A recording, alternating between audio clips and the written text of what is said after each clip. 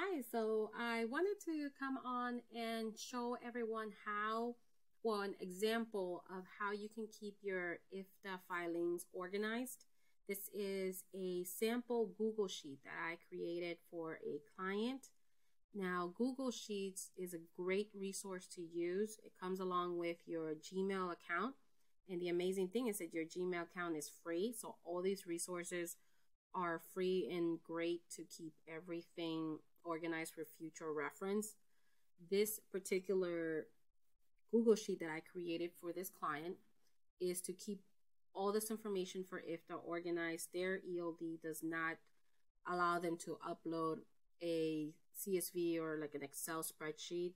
So I had to create a way for them to keep everything organized in one spot. So this is what I came up with. And the way that we would use this particular spreadsheet is I created the data was prepared. So the date that this particular IFTA filing is going to be prepared, the year, the quarter, and this right here where it says total gallons, total cost, total miles, it's going to add up all the gallons that we put in here, all the total cost that we put in here, and then total miles. So all these that are indicated on here in gray are the particular categories that we need to file our IFTA. And in here, for example, this one has a drop down list, and for example, say we're inputting the information for Alabama, we would choose Alabama, and for example purposes, say this was driver 1 and it was vehicle 1, fuel type, in this particular case we are only dealing with diesel, so that's why diesel is the only drop down option. Now if you are dealing with other fuel types that are not diesel or more than diesel, then you do have the option under data validation to add diesel in here. So for example, say we add propane, we click save, and then here you're going to see that now we have the option of either diesel or propane. And then gallons, we're going to get the gallons under receipts. Again, these are for example purposes. We're going to get the gallons. In this example, it looks like the gallon was 165.7. Now, again, this is for example purposes. If we were to be inputting Alabama, we're going to put the total amount of gallons for the quarter for Alabama, not just one individual receipt. Now, again, this is a sample Google Sheet that I created for this particular client, and this is what worked for them. You can adjust the Google Sheet to what works best for you. What is the best way to keep this information organized so that when you have to go back to it, you understand what's going on in this Google Sheet. And then the total cost, again, examples, this would be the total cost for the whole quarter. For this example, we're going to put $301.34. And then vendor, say it's pilot. Total miles, again, this is coming from your ELD or the total miles that you have on file. And in this case, 2,120.6. Now for this next column here under ELD mileage report, the cool thing about Google Sheets is that, so this is my report for the mileage. So I can go in here, right click, copy, and this is the address to this mileage report, and I would input it into here. Now of course we can always adjust this depending on what works for you.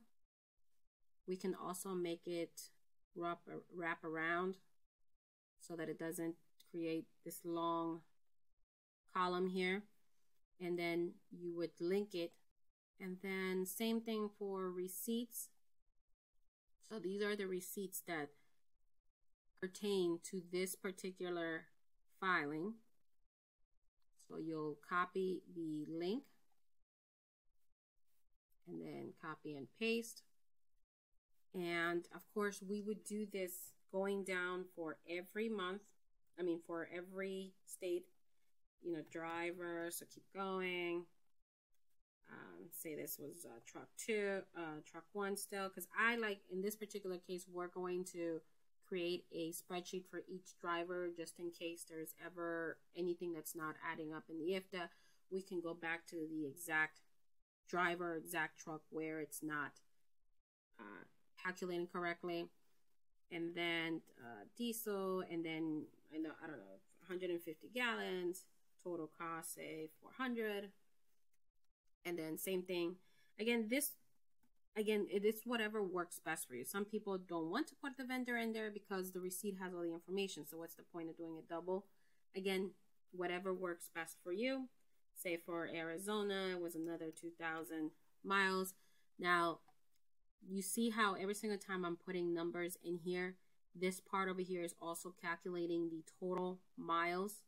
Well, that's the cool thing about Google Sheets. All you have to do is put the formula that you need to use, and it's going to add it for you. Also, same thing here for gallons. It's adding these two together, also for gallons. Now, everything is in one spreadsheet. So if you follow this link here, it's going to take you exactly where all the documents that we use to come up with these numbers are. So this is the report, which I just showed you here, which is this one right here. And then also the link for the receipts, which are all these right here. And this is just a folder that I created under iDrive. All receipts for IFTA are under this folder, and I have divided them by Q1, Q2, Q3, Q4. And then these are all the receipts that pertain to Q1.